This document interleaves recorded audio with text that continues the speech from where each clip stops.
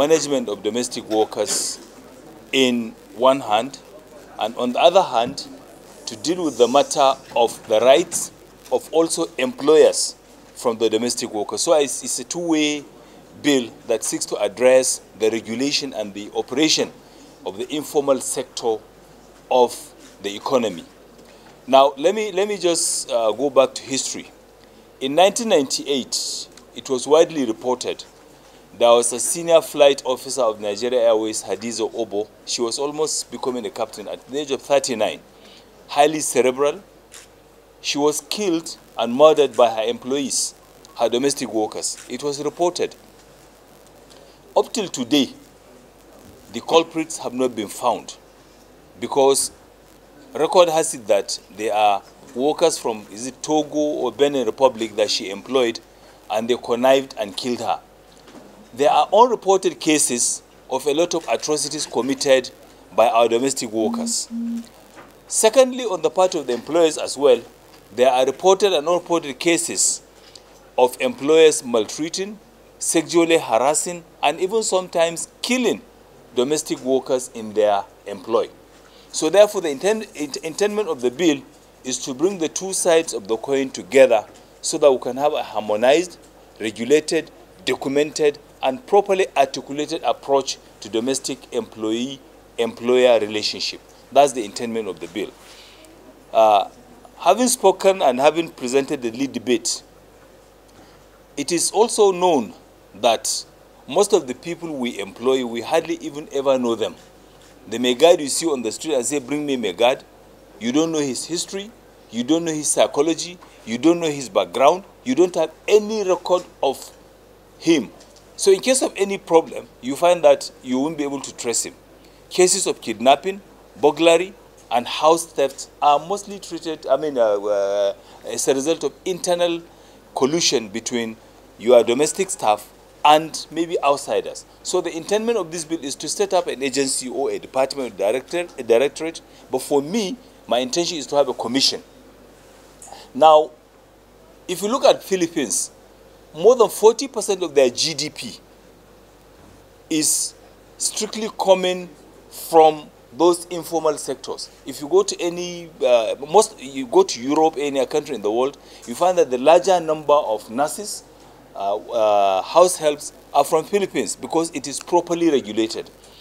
You have registered employment agencies that will recruit, train, and document prospective employees. So as a prospective employer, you approach the employment agency, they give you, they recommend, you give them your specifications. They now recommend for you an employee. With that, you have a seamless relationship.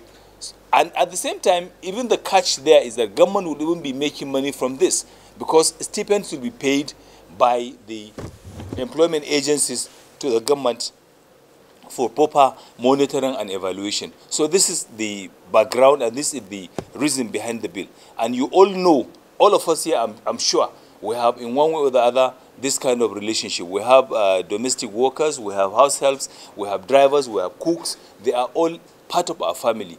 But I bet you, if I ask you here, how many of you can actually account for the history and background of the people they employ in their houses? I'm sure the answer will be practically no.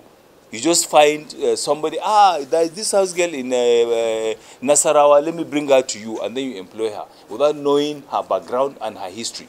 And oftentimes, in fact, the number of all reported cases in our country is far, far in excess of the reported cases. So the whole idea is to bring about sanity and to organize that informal sector so that we can have a seamless employer-employee domestic worker relationship, so that the right of every partner is protected. The right of the domestic worker to sanitary and clean living condition, good living wage, and at the same time, medical care and all other benefits that should accrue should be made available to him. And at the same time, as an employer of labor, you are safe in knowing that, yes, this is somebody I know and there is a guarantor who has recommended him, and there is an employment agency that actually recruited and handed him over to me. So these are the intendment generally of the bill.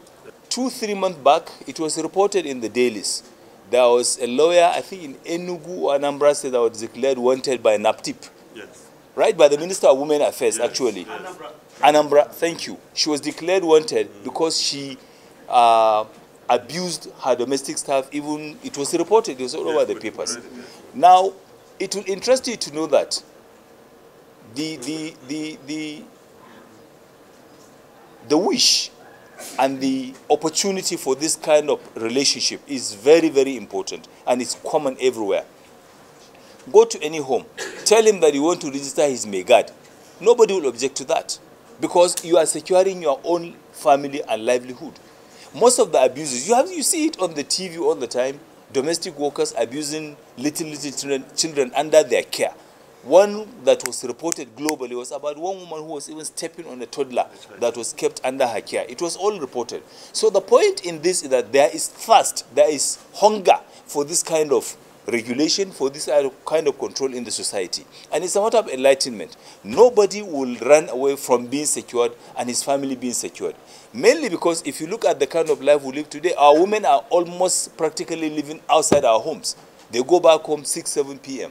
By the time they go home, they are tired, they are exhausted. They rely mostly on the domestic workers.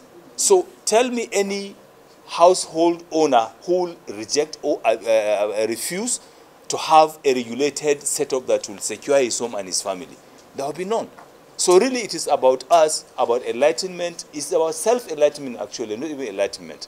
Once we agree that we want to sanitize the sector, and for the good of the country, for the good of our people, definitely you will see that there will be a lot of buy-in.